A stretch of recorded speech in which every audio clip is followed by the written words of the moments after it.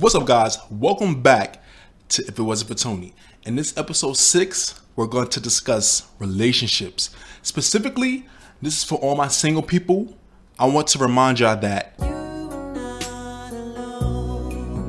recently broken up with, you broke up with somebody, you feel it's hard to find a relationship, hard to get in a relationship, or you're just single by choice, this is for you. Now, for all my people that's in a relationship, that's happily married, I hope you. And I feel like you can still listen to this because it applies to everyone. In this day and age, especially in the social media age, it's this pressure, it's this feeling that you have to be in a relationship, or you're not in a relationship at a certain age. What's wrong with you? You don't got a boyfriend yet? You don't got a girlfriend yet? You're not married yet? You in your 30s and 40s, you're not married? Everybody has their own view and own perspectives of a relationship, what they want out of one, what they expect out of a partner, what they expect out of a marriage, what they expect out of a relationship. Starting from when you're young and you have a school crush, and you go into high school, it gets a little deeper. You go into college, you get into your adult life, it gets a little deeper. But it seems like nowadays people have this mindset of, you have to be in a relationship, or they look at other people weirdly if they not in one. Like, you haven't dated in how long? Oh, you single? Oh. And the reason why I'm really saying this is to let people know that without being in a relationship, I know that in my own experience, and I know that many people can attest to this, sometimes you find that one of the best relationships you can have or build is with yourself. This is to let you know that you don't have to be pressured into being into a relationship. You don't have to feel forced into being in a relationship, because sometimes you don't be in the headspace to be in one. It is not that you have to have a certain mental capacity or your mental health has to be in a certain place to be in a relationship. Sometimes you have to focus on yourself. You have to work on yourself. Sometimes you just don't feel like being in one. And it's just like, am I the only one? To all my single people out there, sometimes you just want to be by yourself, work on yourself. You have your friends, you have your family, you have associates, you have acquaintances from every aspect of life, social media, in real life, at work, wherever. Sometimes you just don't feel like being in one. But it's this thing in society where it's like, at a certain age, if you don't have a girlfriend or you don't have a boyfriend or you don't have a significant other, people start looking at you funny. You're like, oh yeah, must be something wrong with her. I see this a lot with celebrities too. Certain celebrities that don't have children by the time they're in their 30s and 40s, or they don't have an extensive dating history. People are like, oh yeah, must be something wrong with her. Oh yeah, she must be crazy. Oh, she's fine, but she ain't had a boyfriend. She not married yet. What's wrong with her? Oh, he's this, but he ain't married yet. Oh, he don't have a girlfriend. Oh, he must be. It's kind of like the assumptions that people go through, the hoops people go through, just because someone's relationship is not up to society's standard of what you should be doing at what age. It's very interesting to see these different perspectives and see these viewpoints. And another thing with celebrities and social media, and even these influencers that have thousands to the millions of subscribers on YouTube and followers on Instagram, a lot of them have this thing where it's like they're like the ideal couple goals.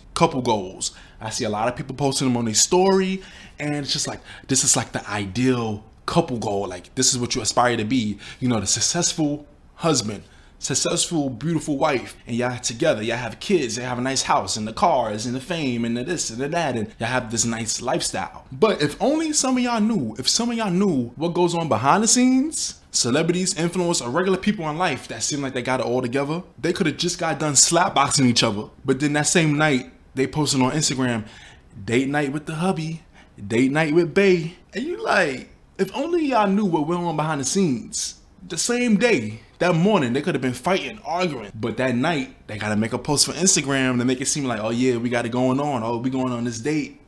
Everything is not all it's cracked up to be. Now, some people's relationships, they have arguments here and there. It could be a nice, well-balanced equilibrium between the two people, but don't look at other people's relationships as a goal or what you want.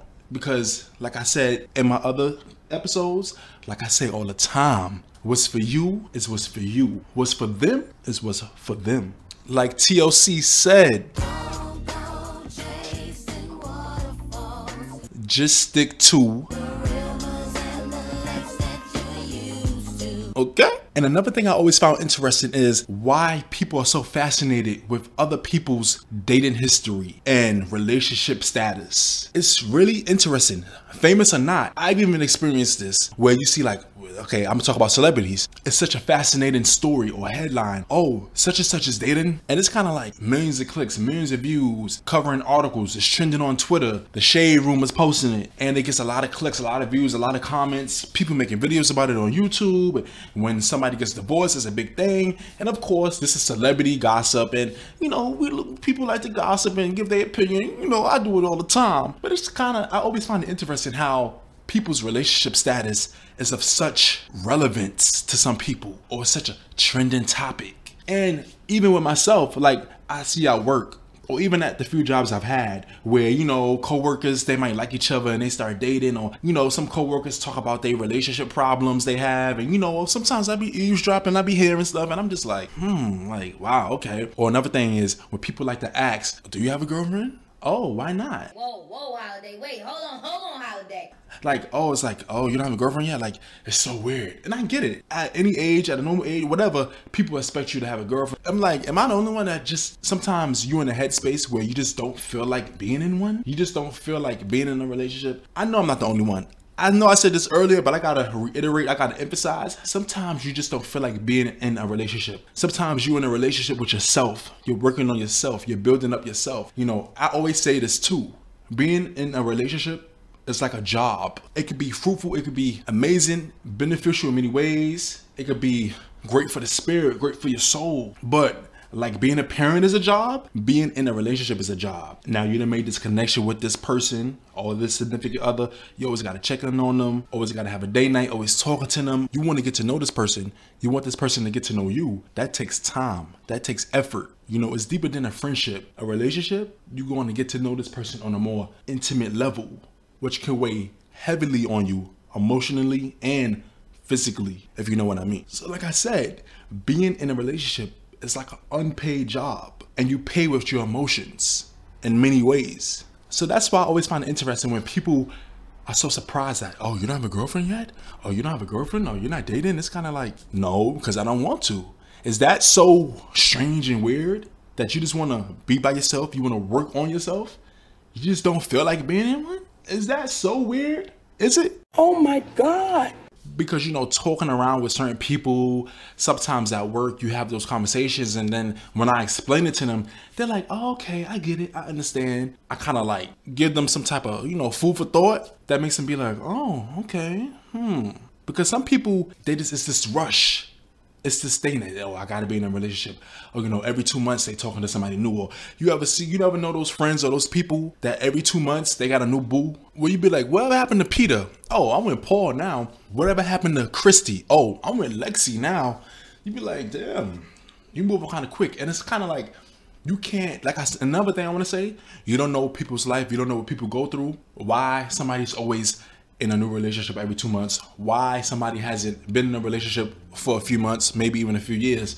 So before you try to judge people, realize that you don't know everybody's back history, you don't know everybody's story, you don't know everybody's perspective on relationships. You just don't know what people are going through at the time or how people feel, because everybody is not in a rush to be in a relationship, and you shouldn't have to, no matter what age. Like I said in my last episode.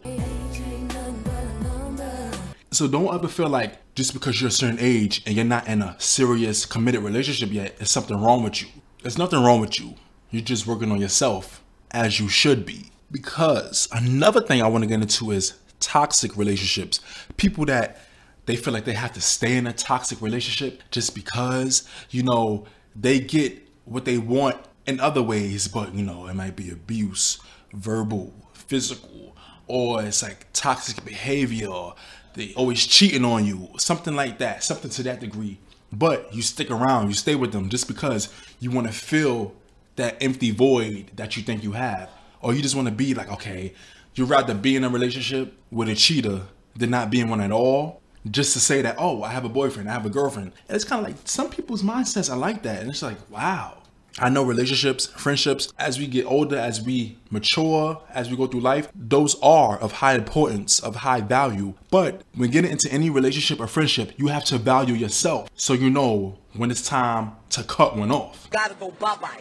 And just to make y'all feel good about yourselves, I want to say, just because you're not in a relationship, especially if it's by choice, that doesn't mean that you're not desirable or you're not attractive, or you feel like, you know, you see other people that always got people in their DMs, or they're always the center of attention. They always got guys or girls flocking to them. And you feel like, oh, nobody ever approaches me. Nobody ever asks me on a date. Nobody ever. There's nothing wrong with you. You got it going on. You got it going on. Some people don't see it, but that's not your problem. That's theirs. You see it. You see it for yourself. You working on yourself. When that relationship is meant to happen, it's going to happen. Don't rush nothing. Don't force nothing. Let it happen organically. Whether you want to try a dating app, somebody at your job, or wherever, however it may happen, it's going to happen. And I say this all the time too. When it's right, you're going to feel it in your gut. You're going to feel it in your spirit. When you start getting those red flags, don't act colorblind. You see the red flag, it's a red flag. And when it's time to leave, it's time to leave. Gotta go bye-bye. But until then, be comfortable with yourself to know that you matter. You are important. And being in a relationship does not define you. I know some people love the gratification and the excitement of being in a relationship, but you have to know and you have to value yourself enough to know when it's going good and when things are heading downhill. To not let yourself roll down it like Jack and Jill. You know, stay on top, be strong, love yourself enough to know what type of relationship you deserve, if you even want to be in one. When the time is right, the time is right. Until then, have fun building a relationship with yourself, getting to know yourself better, and really exploring who you are before you give that to another person on that type of level. That's just my advice from my experience.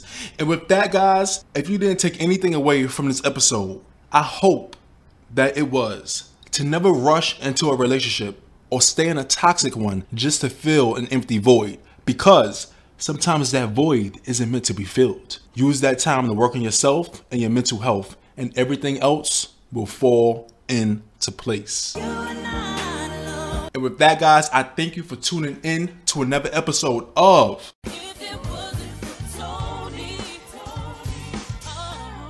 Because If It Wasn't For Me, who would talk about these things? And if they do, I'm pretty sure it's not like.